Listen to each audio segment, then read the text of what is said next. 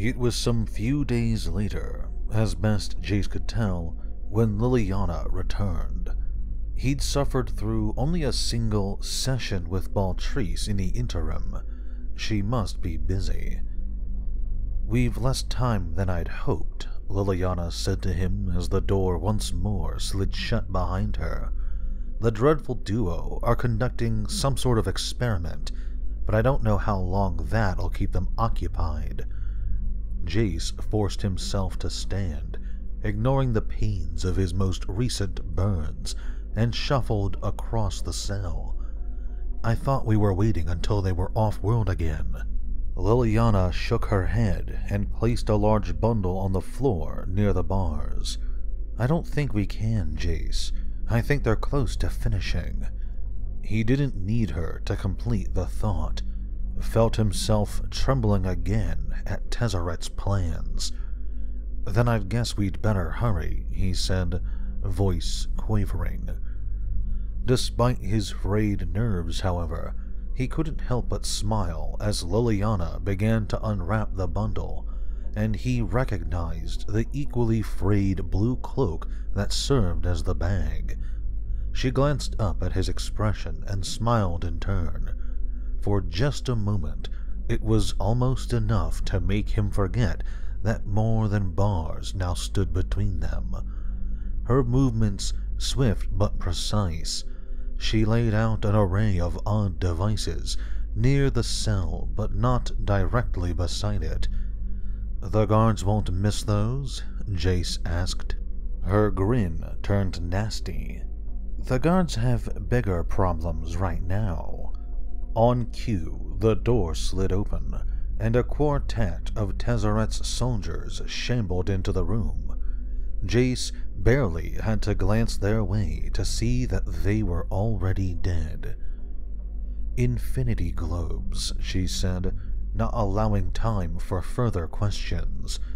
She lifted a pair of small, dark orbs. "It's what he used to follow you when you tried your tactical withdrawal. I understand he started work on them after the two of you had trouble escaping from Bolus's berserkers a few years ago."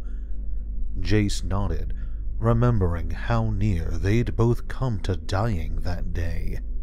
"As I understand it," she continued, "they're made of an Ethereum filigree, so tightly packed it's almost fused. It provides a lot of the power you'd normally have to focus from the world around you, so you don't need to spend more than a few seconds in concentration. It's easier for Tezzeret, thanks to his Ethereum arm, but they should work for us as well." "Handy." She nodded, then pushed them aside. Frankly, she still wasn't certain he'd live long enough to need them. She lifted her other prize, a bizarre contraption of tubes and pipes, and set it beside the cell. "That's it?" he asked. "It looks like an Izzet water pipe." Liliana chuckled. "Maybe, but yes, that's it. There's enough mana stored in here to help you recover if—" She sighed. "Jace, are you sure this is a good idea? There's a reason I don't summon these things, you know. They're notoriously hard to control." "I'm sure it's a lousy idea," he told her. "But unless you found something in that arsenal that looks like an antidote to Tezzeret's stay-where-you-are-put poison—" She shook her head.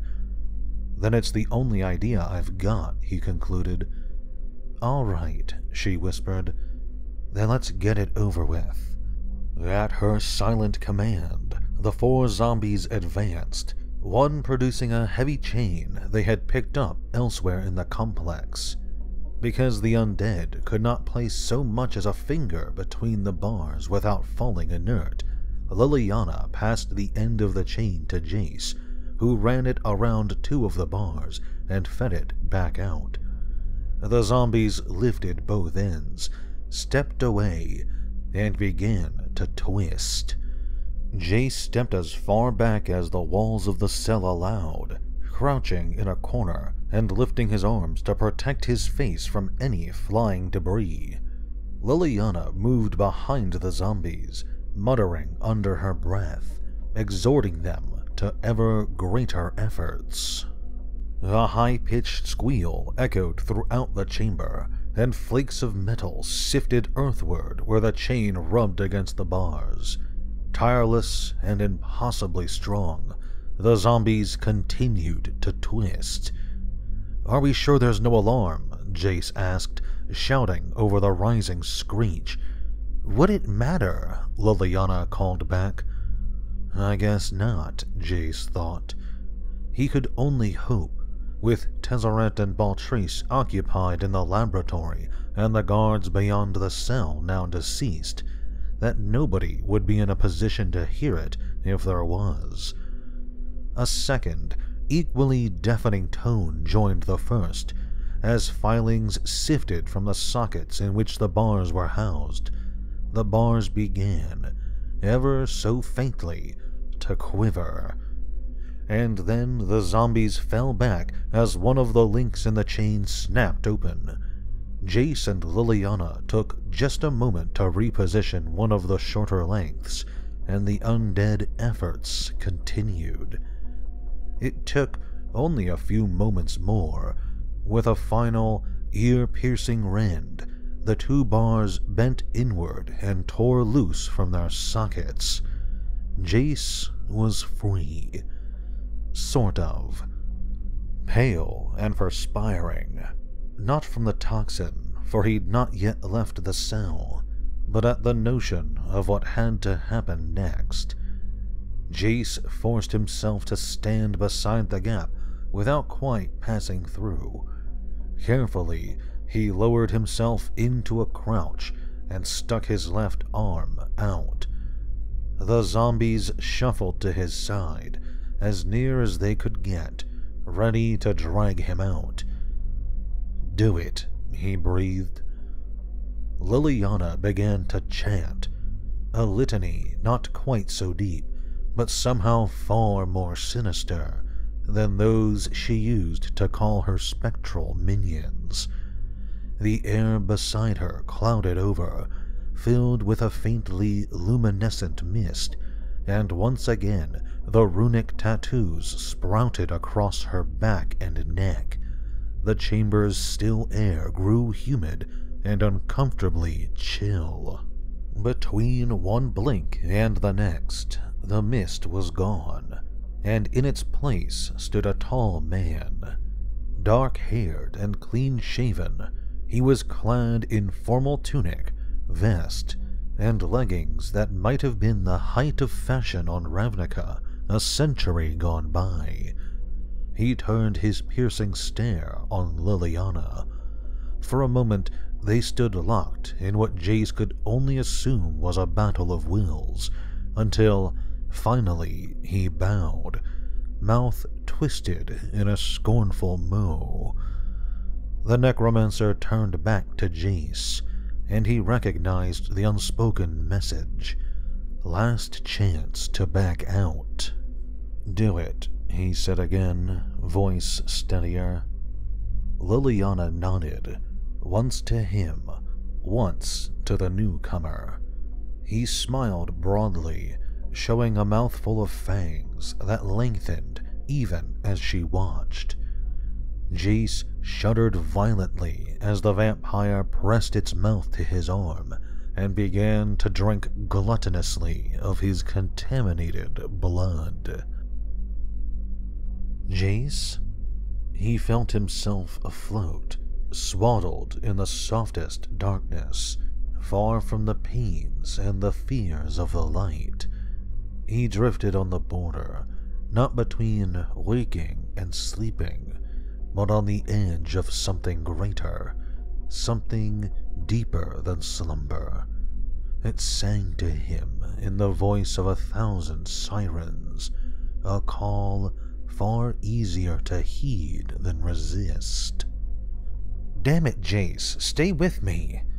He tried not to hear the words, not to know the voice, but it nagged at him, even over the restful urgings of the dark. That's right. There was something he was supposed to do. Jace opened his eyes, and even that was a monumental victory. His entire body was a leaden weight, his thoughts mired in painful lethargy, and even his heartbeat felt slowed. He no longer sensed the horrible creature's lips and teeth on his arms, but when he forced himself to look and make certain, all he could see was the corpse-white pallor of his own skin, which made sense really, given that he was currently rather blood deficient. For no good reason, Jace found the notion hysterical, but all he could muster was a single giggle. Liliana frowned, though she couldn't quite mask her relief that he hadn't just died on her. Moving swiftly, she pressed the largest tube of the artifact to his face. Jace coughed once as a strange vapor that wasn't quite steam wafted over him, permeating his lungs. He felt a strength growing within him, a potency he hadn't consciously realized he was missing. But it was a vigor of the spirit only, not the body. Though the mana infused his soul, the languor in his limbs refused to fade. He was able, barely, to turn his head, and he noticed for the first time that the zombies had dragged him from the cell while he was out, but nothing more. "Oh yeah, this was a great idea," Liliana grumbled. "As long as Tezzeret accidentally trips and falls on something sharp, we've got him where we want him." "I'm so glad. I don't have the strength to pretend to laugh." Jace closed his eyes. "Are you sure you—" "No. Be quiet."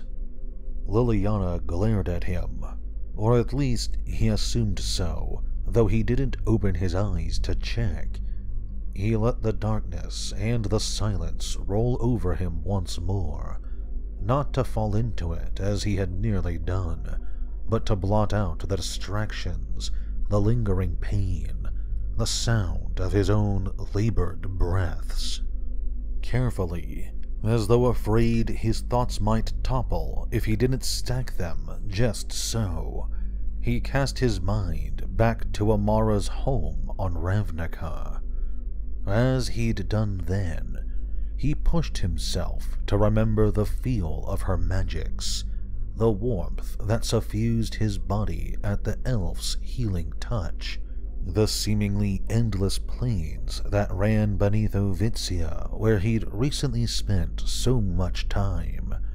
He turned it over in his mind, examining the sensation, delving into it, forcing it to become real, more real than the cold floor beneath him, than the burns that had transformed his body into a map of suffering, than the weakness the vampire had left in place of his stolen blood. The one and only time Jace had done this before, he'd barely felt a tremor in his wounds before his concentration lapsed.